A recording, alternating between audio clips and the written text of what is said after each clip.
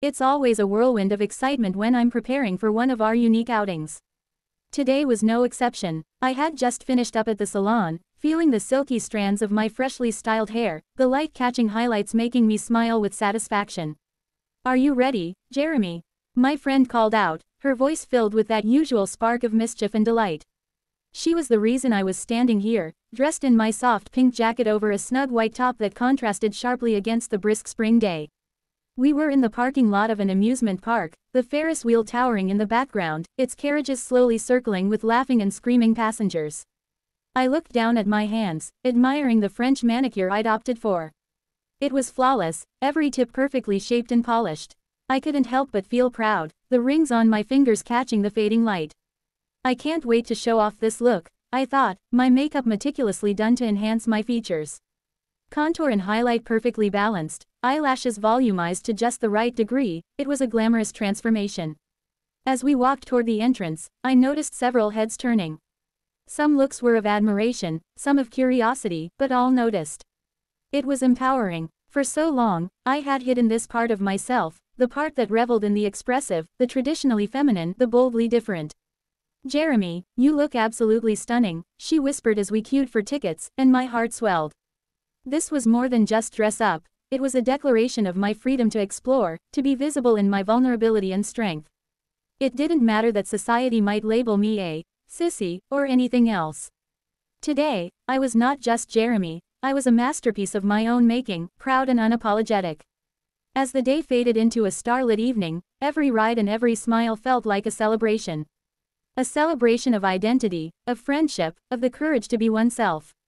The Ferris wheel ride overlooking the city was the highlight, the world stretching out beneath us, vast and accepting. "I'm glad we did this," I murmured, looking out over the lights.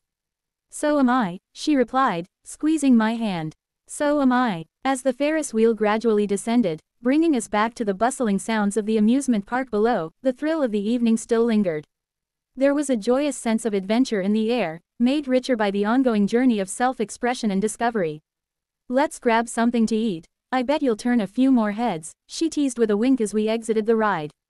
The scent of popcorn and cotton candy mixed with the crisp evening air as we walked toward the food stands, my heels clicking rhythmically on the pavement. Every step felt like a declaration, each movement a part of the dance of my ongoing transformation. At the food stand, while waiting for our order, a group nearby glanced over, their eyes lingering just a touch longer than usual.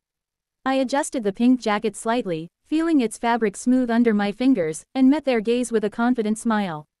The acknowledgement was subtle but significant, a nod to my boldness.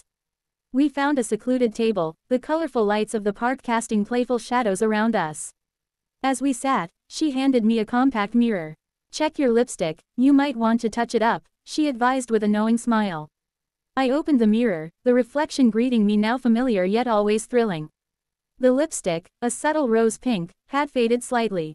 Carefully, I traced the contours of my lips, the creamy texture sliding on smoothly, refreshing the color that complemented my manicured nails. "Perfect," I affirmed, snapping the mirror shut. The simple act of applying lipstick felt transformative, reinforcing the persona I embraced more fully with each outing. She watched me with a mixture of pride and affection. "You know, every time we do this, you seem more relaxed, more joyful. It's like watching someone come alive." Her words warmed me, echoing the internal change that I felt was as visible as my external transformation. "It feels right," I responded, the sound of music and laughter from the park blending with our conversation. "Like I'm finally aligning the outside with what's been inside all along." As we continued our evening, exploring more of the park, trying games, and laughing through rides, the night was a vibrant tapestry of experiences. Each moment built on the last, crafting a narrative of boldness, beauty, and a deeper self-acceptance. When it was time to leave, the park's lights dimming and the crowds thinning, we walked back to the car, a gentle silence between us filled with mutual understanding and respect. "Thank you for all of this," I said as we reached the car, the night now deep around us. "Anytime," she replied, "this is just the beginning, right?" "Definitely just the beginning," I agreed, feeling the truth of my words resonate deeply. Tonight was another step in my journey, one of many more to come, each promising the joy of discovery and the peace of being my truest self.